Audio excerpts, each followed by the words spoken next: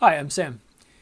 Best practices in a project are the techniques and workflows that are generally regarded to yield a better workflow for the team, a better work product for your end users. So one of the ones I wanted to take a look at in this article, mentioned briefly in this video, is project structure.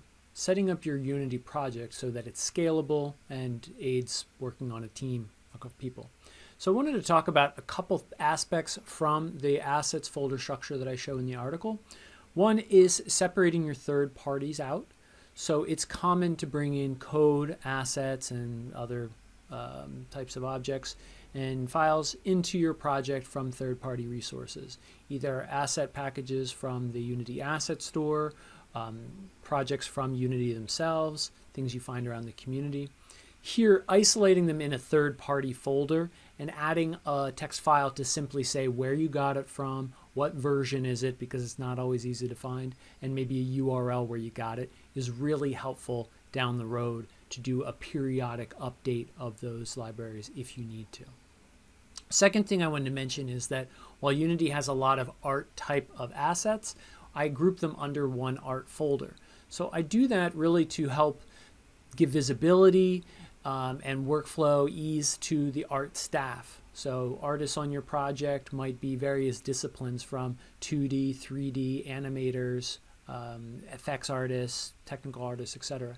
So by giving the most popular folders their own home under the art parent folder, it helps to both give visibility into the process. Hey, this is where that part of the team should be working. Helps police commits from them in those groups to the team. Helps isolate who is touching which areas of the code base, which prevents conflicts and increases communication around that. Next one, in skipping a few that are on the list here, but going down to the scripts folder. So notice that I separate the editor from the runtime from the testing. And there's some peculiarities with Unity and how it needs folders to be in a certain structure. For example, the editor folder, the gizmos folder, the resources folder. These names are somewhat reserved and you need to place them in certain places in some cases. Gizmos needs to be in the root, for example. Here, I'm embracing a bit of that because the editor is used in a couple spots, the editor folder. But I'm talking about separating your runtime code from your editor code and from your test code. Tests also run in the editor typically, although you can put some in play mode now as well.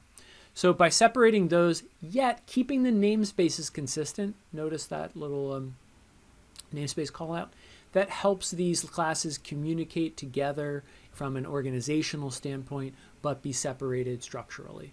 It also allows your team to be able to delete the test folder if you want to before delivering packages to teams, clients, vendors, the asset store, etc. So that's one of the reasons the test is separated out like that.